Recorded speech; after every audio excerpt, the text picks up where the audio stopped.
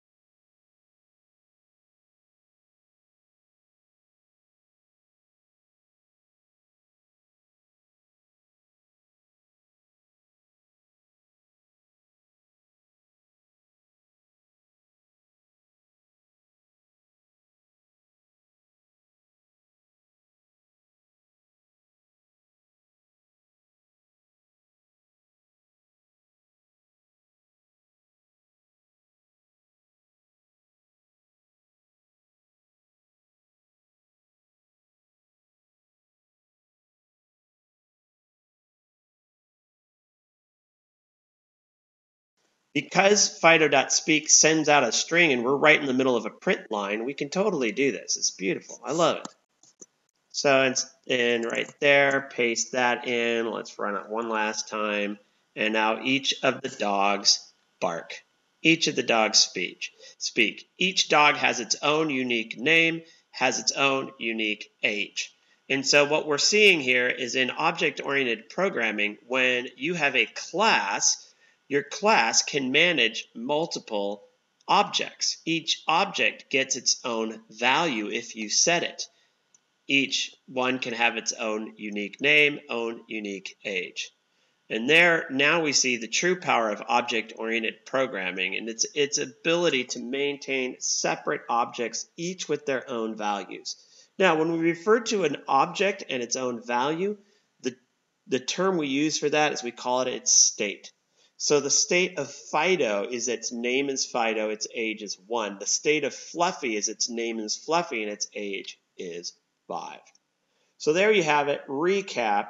And by the way, the last thing I want to just recap, since I said this was a recap, is that we can have methods like speak, and then we can return values if we want to. And now you can see when we return a string, we can use that right in here as long as we are treating that as a string. So in this case, we're printing a line, so absolutely we can get.